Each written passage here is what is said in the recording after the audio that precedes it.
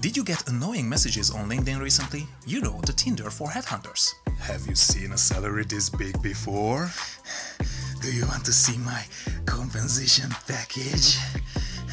But what would you think if you were working on a video game for years, then all of a sudden you get a LinkedIn message from your publisher to give you an offer to work at another studio on the very game you are currently developing? The employees of Star Theory Games, the indie developing studio behind Kerbal Space Program, just found out this way that the publisher, Take-Two, canceled their contract. The LinkedIn message was about Take-Two setting up a new studio to keep working on the same game Star Theory had been developing, the highly anticipated Kerbal Space Program 2.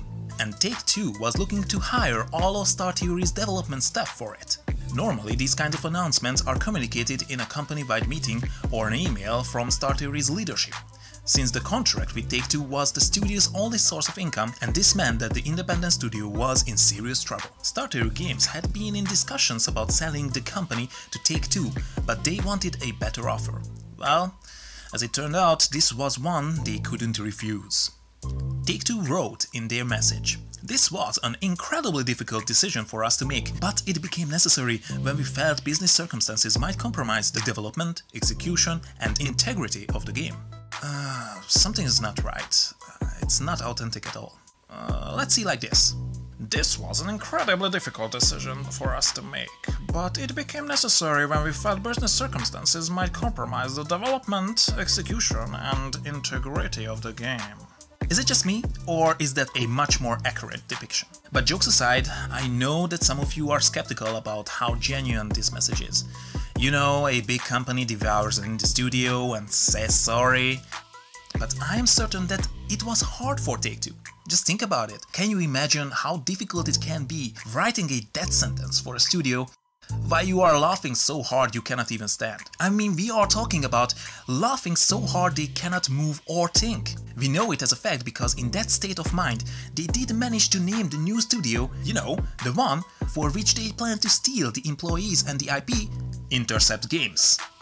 I mean, seriously, how telling name is that? I can see how they're wiping tears of laughter with money after that brainstorming. But sadly, the tactic did work. Take-Two hired more than a third of Star Theory staff, including the studio head and creative director. And as the coronavirus pandemic hit the world, any hope of saving the business was lost and Star Theory closed its doors. So technically what happened was, Take-Two wanted to buy Star Theory's house, and after he said he wanted a better offer for it, Take-Two shot him in the face and pried the keys from his dead hands. Oh, now I see what Take-Two stands for. First take the money, then take the employees. How could we be so blind? Okay, but why did this happen? We all know that big companies are using dirty tactics to increase their profits, but Star Theory was working with Take-Two for years and everything seemed to be fine. Maybe there were problems with the development?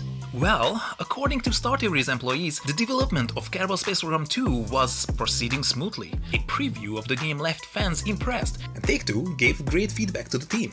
Take-Two even agreed to extend Star Theory's development deadline by 6 months to add new content to the game, and all seemed well until the project was pulled and the LinkedIn message went out. Then why? What was Take-Two's problem? Star Theory was a well-known and beloved indie studio with its IP who did deliver the promised high-quality product in time. I mean, everybody loves Star Theory. They were passionate about their game and they didn't want to put in microtransactions and pay DLCs at all and... oh... yeah... this might have been the problem. Damn. Now I understand why they said it became necessary when we felt business circumstances might compromise the profit the game. So Take-Two pulled the same old greedy company card so hard the entire gaming world was stunned by it. Even EA. Pro tip, Take-Two, you shouldn't do things what makes EA say, "I wish I had thought of that before." I mean, EA at least buys the brand and wears it as a suit made from the skin of its victim, as long as the fans are not realizing that it's not their beloved brand anymore, just the decaying remains of it. Okay, that doesn't sound much better, does it? But why should you care about this, you ask? Because big monopoly companies are becoming price raisers on the market. They have the power to make weaker and smaller games for higher prices. Just wait and see how they will slice up the entire game they already developed, just to be released as DLCs later for higher profit. This is the same thing as in many other industries in the world. A good example is the sunglass industry, since 90% of big brands and retailer stores are owned by the same company, Luxottica. That is why the price of every sunglasses is 10 times higher today than 10 years ago. Why the production cost is lower. An American company, Oakley, gained traction with high quality and relatively cheap glasses. Then, when they began to mean trouble for Luxottica, they did not sell their glasses in their stores anymore. Meaning 90% of American stores were not selling them. They couldn't reach the customers this way, so then Luxottica bought the new nearly bankrupt Oakley for a portion of its worth, and now they are setting the prices of the brand. If that sounds bad to you, here is how Luxottica's CEO talks about this. There were some issues between the two companies in the beginning of the 2000s, but both of them understood that it was better to go along. Better to let you buy them? I wouldn't say this. We merged with Oakley in 2007. You bought so we're Oakley. Talking... They tried to compete and they lost, and then you bought them. I understand your theory, but they understood that life was better together. Ooh, that guy is like a serial killer. But I feel like something's missing though. Oh, I know! I understand your theory, but they understood that life was better together. Much better. So this is exactly what is happening in the gaming industry with Start Your Games. The indie studio wanted to make a game with loads of content without any microtransactions, and Take-Two needed to stop that, because it would have had the potential to show the gaming world that you don't need paywalls to be profitable, that it is possible to make a good game cheap.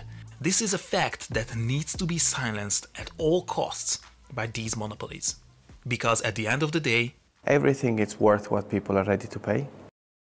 Well, thank you for watching and please subscribe.